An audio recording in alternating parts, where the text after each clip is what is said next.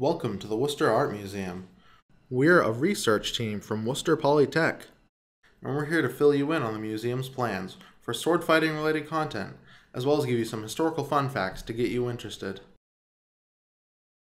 Currently on display is the Knights exhibit, featuring authentic weapons and armor from all around history. Plus Batman. The next exhibit coming up is the Meyer Idea Lab in May. It'll display The Art of Combat, a sword-fighting treatise written in 1570 by Joachim Meyer in Germany. Also on display will be a training longsword, which fencers would practice on each other with. The Idea Lab will feature iPads that will display a variety of content, including translations of the text, close-ups of the pictures within, and recreation videos of the techniques in the book.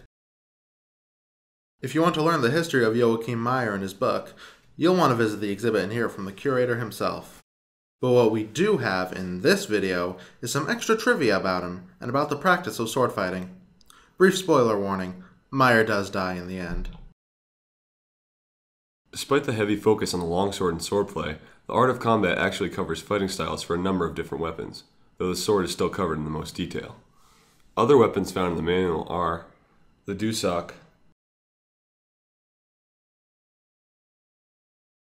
the rapier, the dagger, the quarterstaff, the halberd, and the pike. Fighting with daggers was not the prettiest contest and frequently would devolve into grappling and takedowns in an attempt to control the opponent's weapon. To this end, Meyer included plenty of full-contact wrestling maneuvers in the daggers chapter. Before anyone asks, this book was not the debut of the German suplex.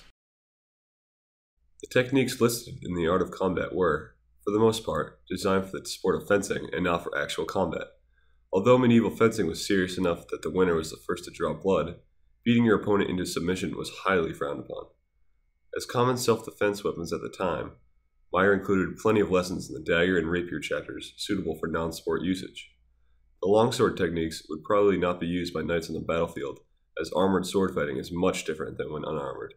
This is also due to the fact that the Art of Combat intentionally excludes thrusting with a longsword, a powerful maneuver, due to its inconvenient tendency to seriously hurt the opponent, even if using training swords like the one on display. Note its blunt edges and its ability to flex. Meyer even advocates techniques that take advantage of this abnormal bending to circumvent the opponent's sword to whip the enemy and inflict a small cut, a technique that wouldn't work or help at all in actual combat. Really, don't try it, you'll just get stabbed. Many of Meyer's techniques are derived from traditional German fighting styles and find their bases in early treatises. Interestingly enough, he even applies them to the rapier, a weapon that he acknowledges as a newly discovered practice with the Germans and brought to us from other people. The Art of Combat was not Meyer's first production. He first produced the raw stock manuscript starting in the mid-1560s, an annotated compilation of other fencing publications. As a swordsmith by trade, he had to jumpstart his author career by building off the work of others. Not judging, just saying. Second was the Lund manuscript produced in 1568, an original work of Meyer's that would be later reworked into the Art of Combat. These two manuscripts were named after the universities that acquired them centuries after his death. Meyer passed away in 1571, immediately after a cross-country road trip to start his dream job.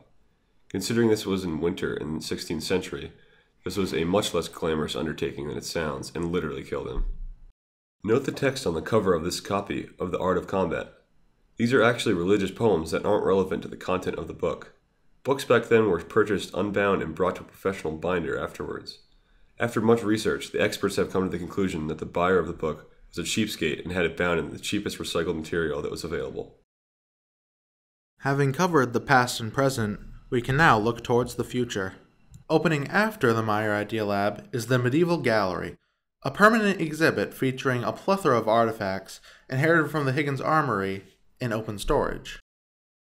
The Worcester Art Museum also hosts the Swordplay Workshop, for those of us who want the chance to learn how to use these weapons, or take up sword fighting as a hobby, or just hit each other with swords a lot. We hope you enjoy all the content on display, and remember, always be prepared.